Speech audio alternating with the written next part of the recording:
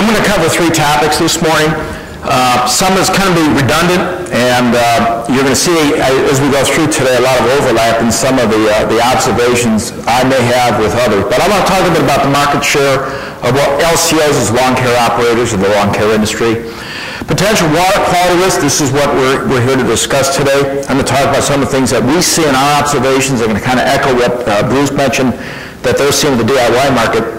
And then I was asked to share what we are doing around our environmental stewardship program. If you look at the research facts, and I'm not certain we're buying the same studies or not, Bruce, but there is a lot of studies, and we bring in a new marketing guy. He's got to redo all the work. And basically what we're finding out consistently over the last 20 years is that only 1 in 2 households in the U.S. actually does anything with the outside landscape of their property. We're very much in alignment with what Bruce said. About 80% of the market is do-it-yourself. So we're really dealing with 20% of the balance of that. Or about 1 lawn in 10 is actually used in a professional lawn care service. Now the thing that is a little bit different from the do-it-yourself is that we'll stretch out a service over a course of a season. And we are making 4 to 6 applications per year. But the assumption is that, well, that must mean they're putting down 6 times as much fertilizer, and that's not the case. By having the opportunity to be on the lawn more frequently, we can adjust our rates. 10, 15 years ago, we were at the higher levels of university recommendations, somewhere between 5 pounds. And I remember a time when it used to be higher than that because everyone was promoting late fall fertility. Trouble is he calls it spring loss. Buying behavior, consumers' interest in lawn is a spring phenomenon. If you don't believe that, just go into a lawn and garden center in the spring for those critical 6 weeks, and then come back to a garden center in the fall or a large big box store and look at the percentage of outside storage associated with lawn and garden plants. The nursery industry tried to do falls for planting and have not been very effective. So it is a spring phenomenon. But we are balancing out our program, and where we once had 5 pounds, we're down about 3 to 3.5 pounds when we know that the lawn's in pretty good shape. If you want to look at this thing we're talking about, watersheds, we need to kind of put things in perspective. Now, you may argue with the numbers, but just from a perspective, assume a 1,000 home subdivision. Typically, lot size is about 1/5 of an acre. I got it up here. Thanks, Bruce. And our studies show lawn sizes will be larger on the East Coast, smaller in the Midwest, and extremely small as you go out west. So we use in our business about a 6,000 square foot lawn size average. Now remember, as we said, the watershed area, on that 8,500 square foot, you got to back out the roofing, you have to back out the driveway, and then as we earlier speaker said, you have to be able to get to a subdivision. So you got to figure out the hardscape associated with streets and sidewalks in that area.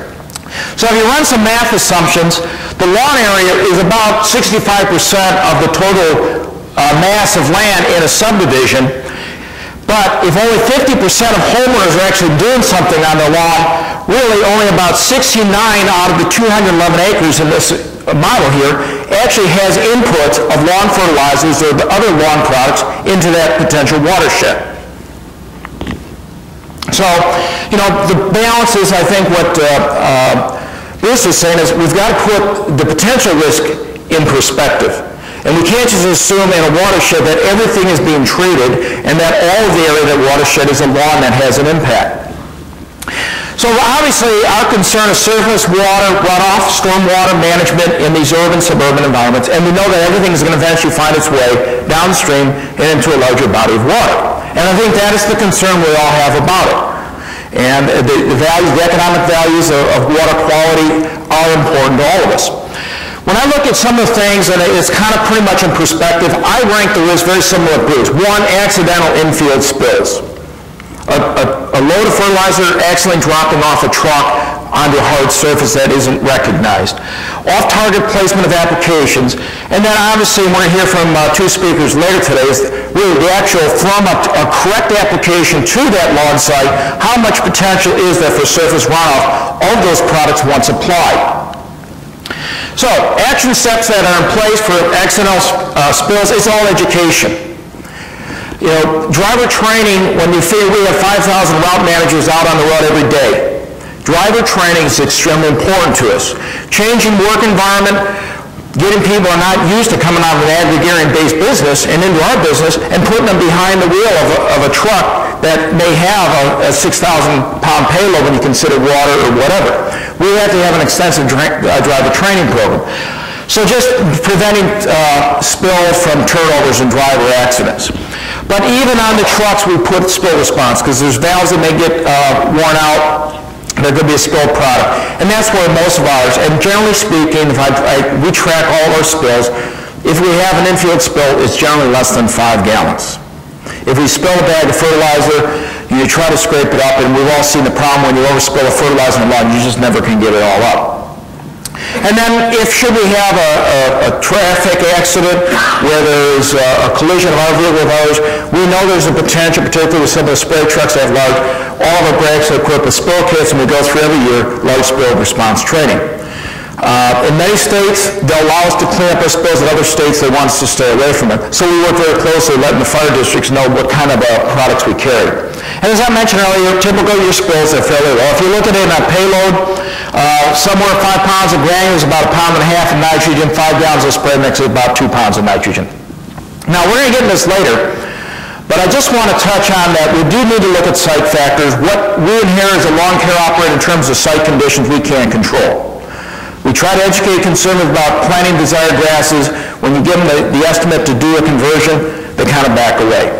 It's very hard to justify to a homeowner putting $1,200 in a conversion to a new and improved turf grass variety. So that's human behavior. Soil type, with some of the land management practices, 3 pounds of nitrogen on an established community is extremely good. But if you get into a new subdivision where the developer stripped off or buried under that A and B horizon soil, try to grow any landscape plant that C horizon with 3 pounds of nitrogen per thousand. It's not possible. And that's where we get sediment runoff. So we do recognize that certain landscapes require more inputs, but as the lawn matures, yes, they can be reduced. And obviously slope, weather factors, and then also the product selection itself. I did some studies a bunch of years back, and the thing is, I don't want to lay that out, but again, the assumption that everything that goes on the lawn has the potential to run off. We need to understand some of the product chemistry. And in fertilizers, we're getting to the assumption, and we're in some states say, well, that you must automatically use slow-release nitrogen. Is it data-based, or is it assumption-based? And that's some of the factors we deal with. And when you look at some of the data that I've done looking at worker safety, it's amazing. You got to look at the product itself. You can't make general statements. And this is what I think, the EPA has to go in their risk modeling. They got to look at a lot of factors. And a lot of times it comes down, you shouldn't use pesticides, or you're going to use. So we got to be careful and understand it. Formulation effects, a similar study. So we've learned a lot that once applied, once dried onto the surface, these things really don't move off that readily. Then you also recognize that a lot of these products have a dissipation curve over time. So really, if you look at it, you can't just say, well, products are unlikely to lose. You got to look at a storm interval related to the application site, and then recognizing that a lot of these things are going to bind to the soil over time or actually go through a natural degradation process. Let's think about a simple model here. Lawns, I believe, act as a filter to reduce surface water runoff in the storm water basins. We're not going to eliminate lawns. I do think sometimes homeowners need to look at how they maintain their landscapes. I think some of the stuff I see is kind of crazy.